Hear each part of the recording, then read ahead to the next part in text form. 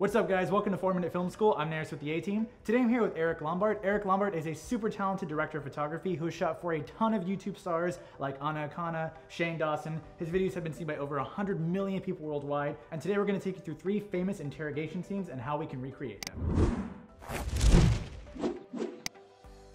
So Eric, what was the first scene that we recreated? First scene was from Basic Instinct, the famous leg crossing scene. Very scandalous. It kind of looked to me like an underground layer. The ceiling had this grating on it that created a really cool effect when the lights were shining through. In order to do that, we took a 120D with a reflector on it, shot that through a little grid to simulate the grating. So that kind of gave her like that nice effect. And then as a backlight, she had a nice glamorous edge to her. So we put a 120D on the back wall and put that through a Fresnel, created like a really nice hot backlight for her. To get that really cool glow coming from under against the wall, we put 6 M9s. So the M9s were laying on the ground flat, pointed up to give us like a glow against the wall. It's a very unconventional lighting setup for an interrogation scene. No police station actually looks like that scene from Basic Instinct, but it is very dramatic and cool. So, and the bluish tint kind of gives you like a more ominous feel, I think. Awesome, so what was the second setup?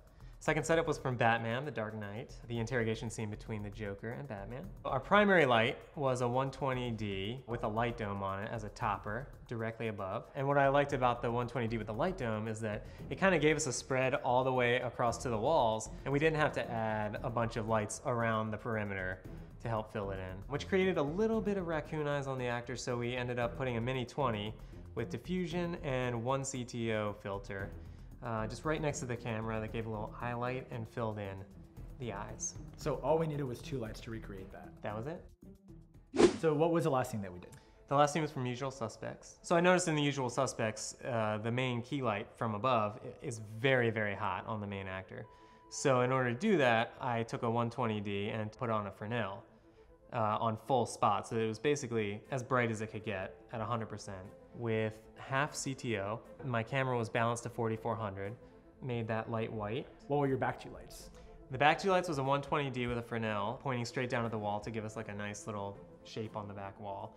But I put full CTO on it so that it would be a lot warmer than the foreground light. I think it just helped give it a little more color separation so that he really popped out. How did you make that light bulb effect?